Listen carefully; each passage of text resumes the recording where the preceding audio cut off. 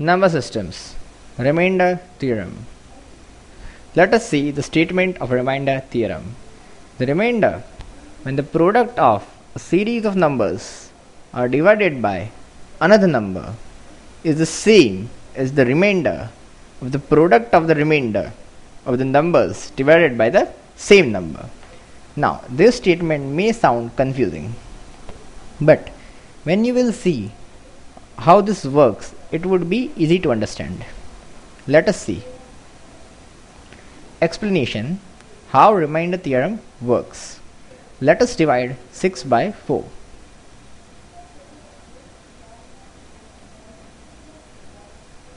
So 4 ones are 4. This gives 2 as a remainder. Again divide 6 into 3 by 4, that is 18 by 4. So 4 fours are 16.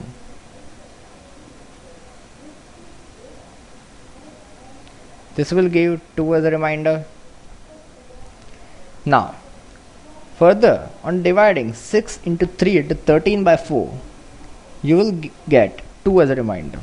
But to obtain the product of terms like 6 into 3 into 13 is really a tiresome job. So we shall find some another approach. Let us move ahead and find it out. Instead of multiplying 6 into 3 into 13 and then dividing it by 4, we shall follow some other route. First divide 6 by 4. We get 2 as a remainder. Divide this 3 by 4. That is 3 by 4. So 4 zeros are 0 and you get 3. Now divide 13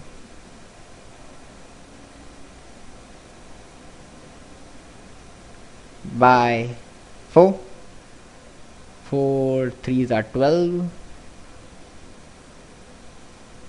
and answer is 1.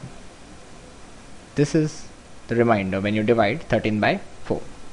Now take the product of all 3 reminders, that is 1 into 2 into 3, that gives us 6. Now divide the product obtained again by the same number, that is 4. So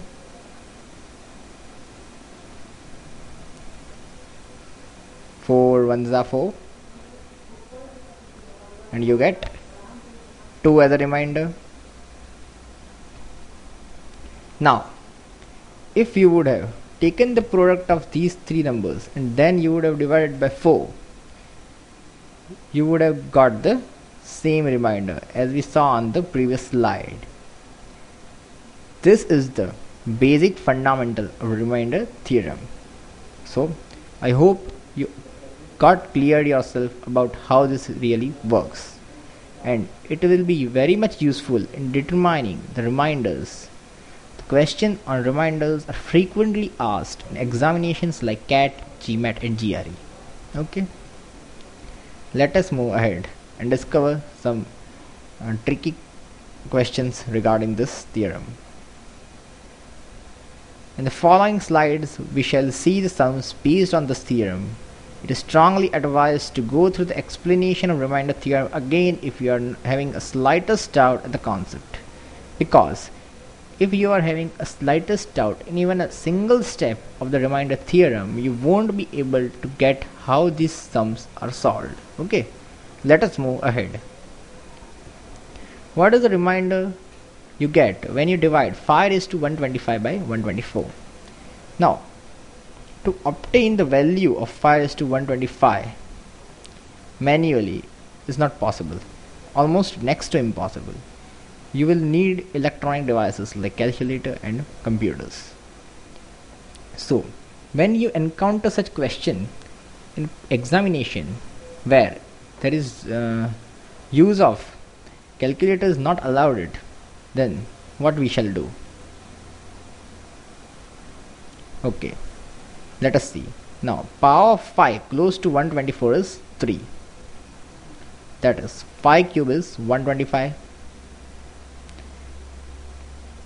So 5 raised to 125 upon 124 can be written as 5 cube into 5 cube into 5 cube into 5 cube 41 times into 5 square. How can we write it like this? Let us see.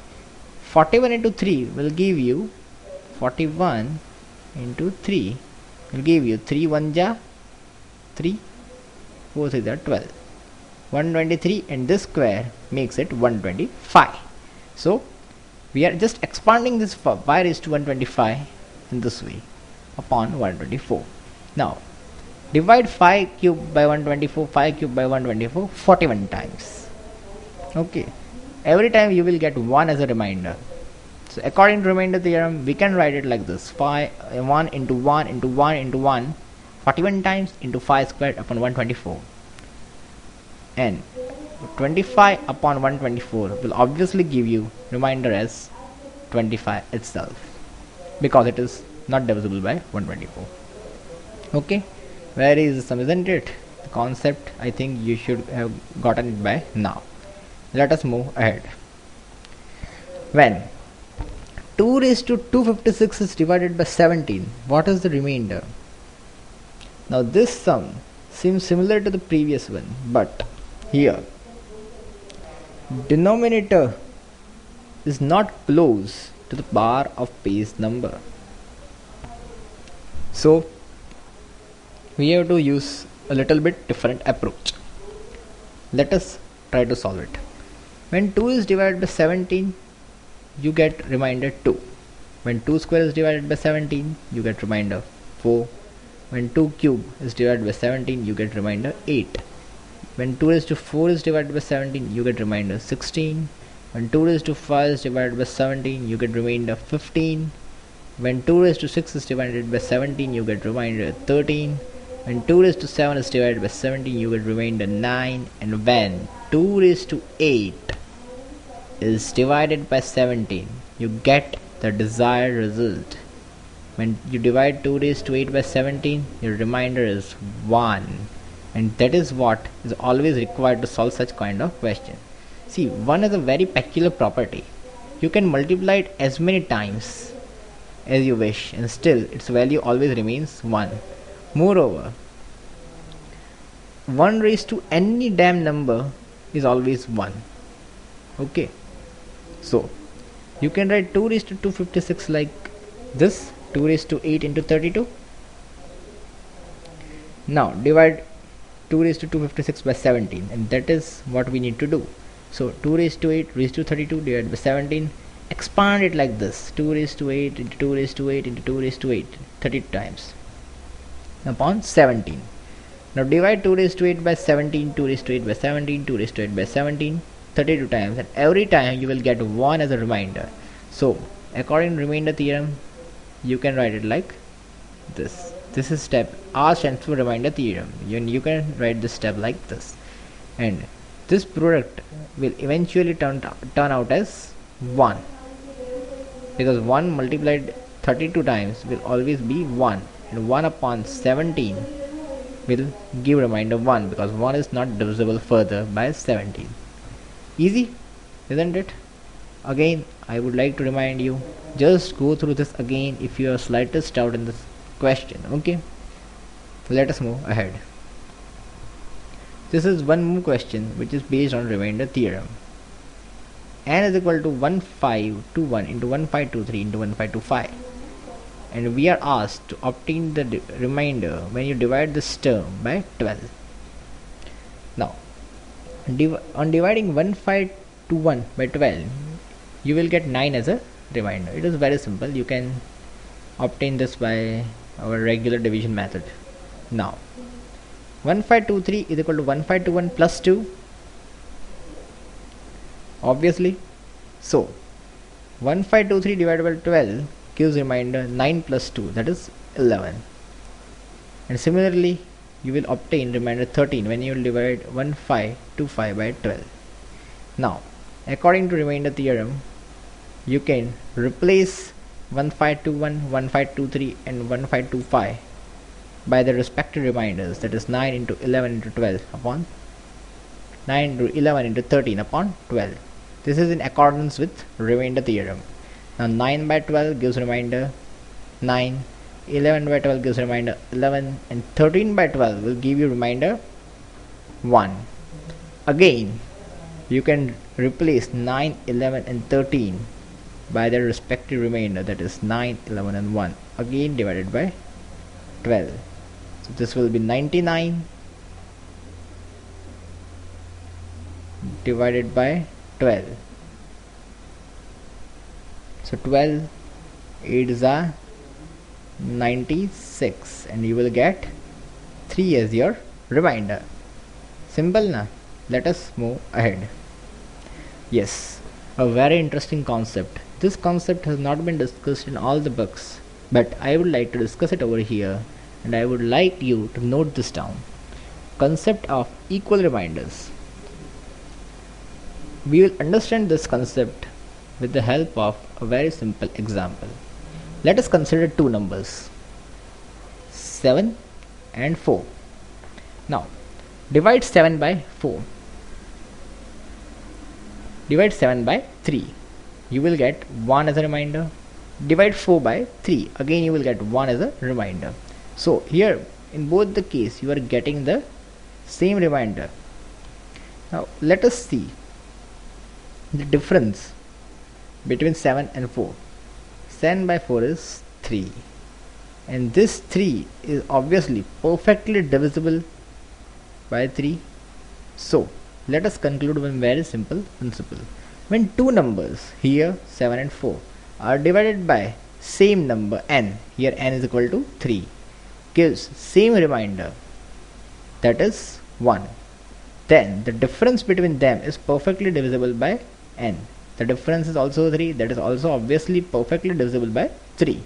So this is the basic principle that you should keep in mind whenever the question containing and asking you to determine the equal remainders type question. Okay, let us see.